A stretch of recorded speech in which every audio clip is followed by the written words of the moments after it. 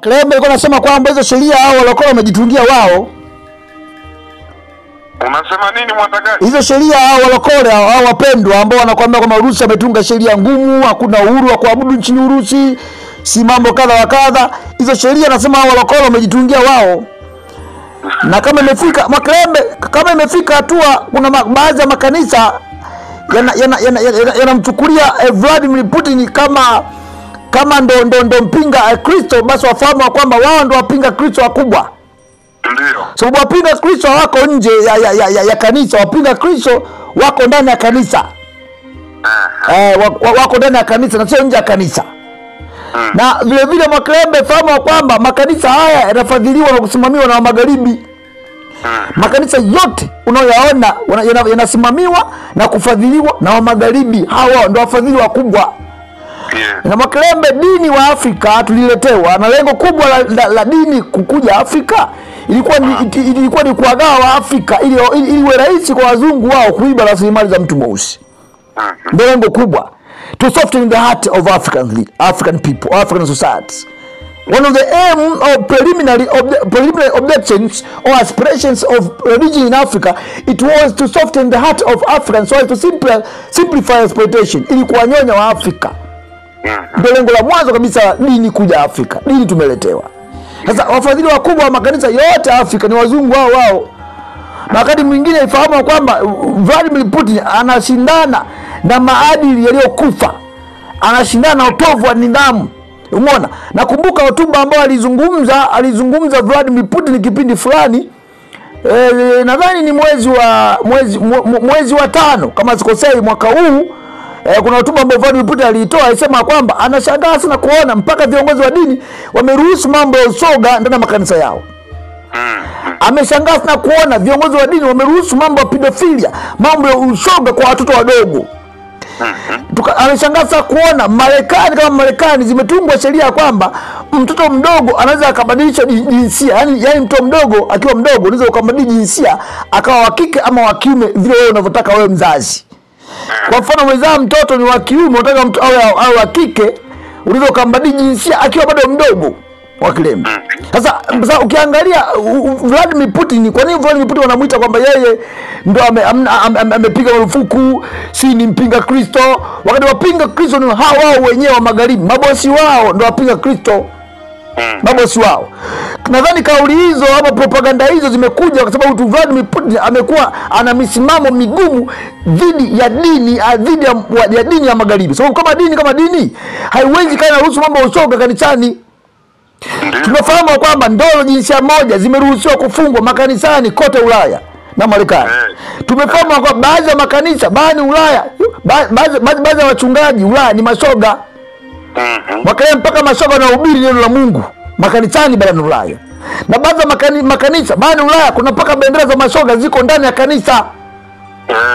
Sasa watu namna hiyo utaacha kuwapinga? Watu namna ambao wameharibu kanisa, wamepoteza maadili, wanaingiza uchafu kanisani, utaacha kuwapinga?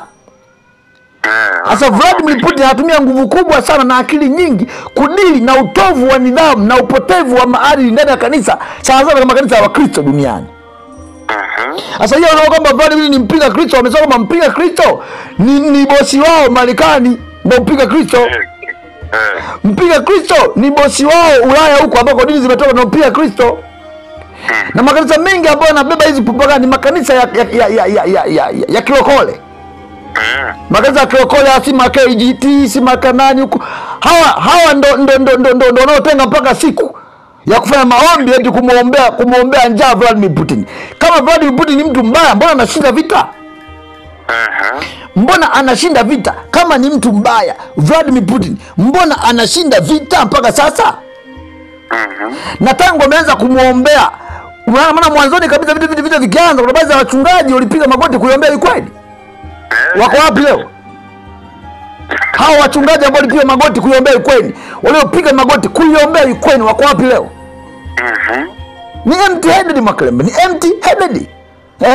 Wamekuwa corrupted, hawajitambui.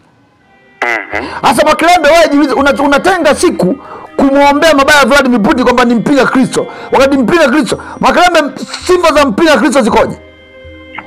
Ni mtu anayepinga yale yote Kristo aliyoyaongea. Ndio maana anampinga Kristo. Anayepinga yale yote ambayo Kristo ameamuru watu wasiyafuate. Watu wasiyafuate. Mfano sasa unaona Kristo mwenyewe anasema usizini. Hiyo ni amri ya Kristo mwenyewe. Lakini wao sio tu kuzini, wanaenda beyond, kwenda sio kuzini tu, kwenda kufanya na ushoga kabisa. Manake hao ndio wapinga Kristo sasa.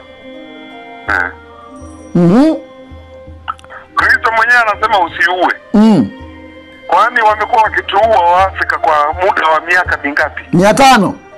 500. Urusi hajawahi kuua Waafrika.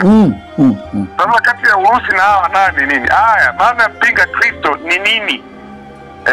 Wanasema usi usiongee uongo. Wao ndio matapeli wakubwa. Hata walokole hao wamedanganywa pia. Ndio. Wamepewa taarifa ambazo sio. Wameingizwa mtenge. Angalia sasa ndugu yangu Mwandagazi. Utamuombea Putin aliyekataza ushoga, unamuombea vibaya. Unamuombea mabaya Vladimir Putin ambaye amepiga marufuku watu kuathiri, yani mtu aliyebadili jinsia kuathiri mtoto. Urusi wamepiga marufuku. Lakini hawa ndio wametenga siku ya kuliombea taifa la Israeli, na taifa la Israeli limepitisha sheria ni marufuku kuhubiri injili ya Yesu Kristo. Na sisi huwa walokole tukiomba tunamuomba Yesu. Sasa tunamuomba Yesu Kristo kwa ajili ya nani sasa? Na Mwakilembe huko Israeli ndiko ambako wachungaji wanashinda huko Israeli. Ndio. Wanabeba mpaka udongo, mpaka maji, mpaka nini huko Israeli. Na wakienda Israeli hao wachungaji wakirudi Afrika, wale kama vile ndio wamekuwa watakatifu, kama vile ndio karibu na Yesu. Sawa? Wakati Israeli 72% ya Israeli sio Wakristo. Na Israeli yenyewe hawamtambui Yesu kama huku tunapomtambua kuwa Bwana na Mwokozi wa maisha yetu. Waisraeli wao wenyewe wao Wayahudi, ukienda kule unakuta tu gaidi na kuongoza. Ukimuuliza Yesu wewe umwamini, anakuambia hapana. Kwa nini umwamini? Anasema nyinyi mnasema ni mkombozi. Hamna, huyu ni wanakuambia huyu ni British God. Ni Mungu wa Kiingereza huyo. Lakini wanasema Yesu tunaamini alikuwepo, ila alikuwa ni mwana mazingaombwe mwenzetu. Alijaliwa na Mungu mazingaombwe. Wayahudi ndio wanasema, ndio hiyo wanasema 72% hawaamini hata kama kuna Ukristo huko Israeli kwenyewe. Hawaamini. Maana Israeli kule Mwakilembe Ukristo ni mdogo sana. Ni mdogo sana. Nadhani baada ya Judaism nadhani inafuata Uislamu kwa pale Israeli. Na ndio taifa ambalo linaongoza kwa kuwa na mashoga duniani. Wako wengi sana mashoga pale Israeli. Mpaka serikalini na wameruhusu ushoga pale. Ndio kimbilio la mashoga Mashariki ya Kati pale Israeli Mwakilembe. Sasa niulize kwamba mtu ambaye anapigania maadili, maana swala la sio tu usiwe tu kwamba wewe ni Yesu, tunalepe na maadili kwa ujumla. Maadili yakoje? Umeona? Okay, sawa. Na huyo ambaye wanamuombea, wanasema kwamba wanamuombea mabaya, wao wanamuombea Zelensk. Huyo Zelensk mbona saa ashindi vita? Umeona? Sababu unafanya maombi, unatakiwa uombe. Mwakilembe kwa asilimia kubwa Mwakilembe wachungaji wengi sana. Hao wachungaji ambao walitambui hawa ambao wamengangana wanalisho. Sababu kumbuka Mwakilembe, nilikwambia siku moja mwaka jana au mwaka huu mwanzoni, kama vita hivi pia ni vita vya kidini. Kuna nguvu, ni dini zinapigana pale kati ya Orthodox na Catholic. Umeona? Yaani ni vita kati ya Orthodox na Catholic. Wa Orthodox na wa Katoliki ndio wanapigana pale, wako Ukraine pale, wanashinda pale Ukraine. Na ndio maana Zelensk mwenyewe alifuta baadhi ya makanisa na baadhi ya mapadri wa Orthodox akawakamata na kuweka ndani kwa kipindi kirefu. Na mafundisho yote yale ya Urusi, maandiko yote yale yenye asili ya Urusi yamepigwa marufuku. Mpaka lugha sasa hivi Mwakilembe, haya ni matokeo ya vita. Vita inajenga chuki. Walokole wa huko Afrika na wahusu nini? Waiombea Afrika yao. Inawahusu nini walokole wa huko Afrika? Wao wanahusika vipi? Wanahusika vipi? Waiombee Afrika yao, waiombee Tanzania yao. Masuala bandari walizungumzia. Kwani hapa Tanzania kuna shida hapa, vikao kila siku kama wachawi. Tunazunga nchi nzima bandari. Kwa nini wasizungumzie mambo ya bandari? Kwa nini wasimwombee rais wao? Kwa nini wasitenge siku wa kumwombea Samia Suluhu Hassan? Kwa nini pia hao wamevurugwa, wameweuka Mwakilembe, wamechenguka vile? Kwa sababu Vladimir Putin ni mtu wa Mungu. Na hakuna nchi duniani kama ulivyosema hapo ambayo ina uhuru wa kuabudu kama Urusi. Kuna Wayahudi wako pale Urusi. Kuna Waislamu wako pale Urusi. Kuna Wakatoliki wako pale Urusi. Kuna dini, yani wewe kaabudu unavyotaka wewe. Pale Urusi. Unaruhusiwa. Na juzi hapa, juzi Vladimir Putin ameongea hivi. Akasema Urusi imekuza utamaduni wa kipekee wa maingiliano kati ya dini zote za ulimwengu.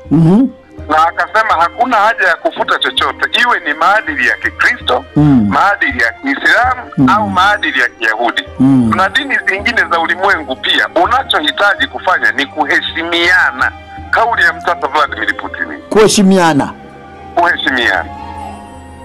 Ndio kauli nzuri. Kwamba mbali na kwamba tuna tofauti zetu kiimani, lakini tuheshimiane. Yes. Heshima iwepo. Mwakilembe, Zelensk na watu wa magharibi hawa nadhani ndio wanaanza propaganda. Kwa sababu tuna viongozi ambao, tuna wachungaji ambao bado hata elimu hii ya dunia hawana, bado ni vifuata upepo, wanataka sadaka, yani wanataka tusadaka. Lakini ukimuuliza unaifahamu Urusi vizuri atakwambia hajui. Ukimuuliza je, hiyo Urusi unaizungumzia vibaya ilifanya biashara ya utumwa Afrika, atakwambia hajui. Kumbe je, hiyo Urusi unaizungumzia vibaya ilianzisha ukoloni Afrika, atakwambia hajui. Kumbe hiyo Urusi ilio unaoizungumzia vibaya ndio leo mwa patu sema Lumumba, atakwambia hajui. Hiyo Urusi unaoizungumzia vibaya ndio imefanya Afrika iwe maskini, atakwambia hajui.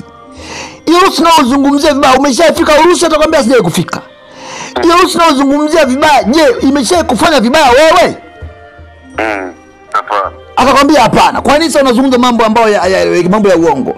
Wamelipwa Mwakilembe, wamelipwa. Watu maana sasa ndio lugha ambayo ipo kwamba wamelipwa ama wananufaika.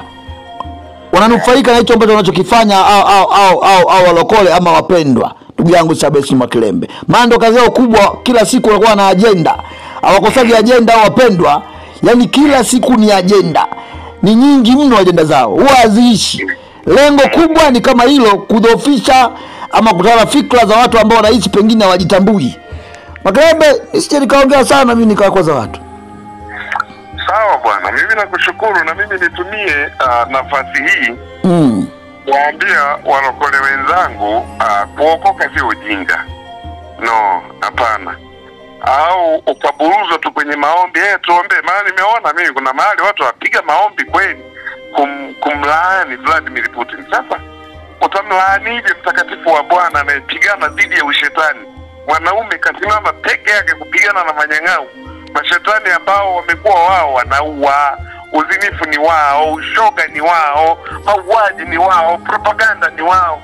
Kwa mimi niseme tu kuwa mtu kuwa mlokole haimaanishi umekuwa ni mjinga, ila ndio inamaanisha unatakiwa uwe na akili zaidi kuliko hata watu ambao hawamjui Mungu. Mimi nakushukuru bwana. Asante ndugu yangu, kwa mlokole sio ujinga, ila inamaanisha kwamba uwe na akili zaidi. Kwa sababu pia wakati mwingine unatakiwa usimamie ukweli, sio unaendeshwa tu. Umeona? Na hao wapendwa hao walokole Mwakilembe ambao wanamuombea Vladimir Putin hao wamekosa agenda, wamekosa mafundisho, ama pengine hawaifahamu historia vizuri, ama pengine hawafahamu historia inasema nini, ama pengine hawaifahamu Urusi vizuri, ama pengine kuna namna wameingiziwa, wamepewa kazi hiyo kufanya hivyo, kwa sababu hivi vita vina propaganda nyingi, kuna malengo mengi ya kuwavuruga watu. Mwakilembe, usiwashangae sana, kwa sababu utafiti watu waweza wa mwaka 2018 wanasema kwamba si 18 sikumbuki vizuri, 15 kwa mpaka 18 wasema kwamba katika watu wanne mmoja ana chembe za ukichaa, mmoja ana chembe za ukichaa. Lakini pia vile vile Mwakilembe, sio kila mtu mwenye akili timamu. Umeona? Sio kila mtu ana, kulingana na Mwami Lokoko anakuambia kila mtu ana akili, lakini sio kila mtu ana akili timamu. Kuna wengine wanaweza wana akili kumbe akili hawana. Umeona? Kuna wengine wanaweza wana akili kumbe akili zao hazina akili. Mwakilembe, mimi nikushukuru bwana.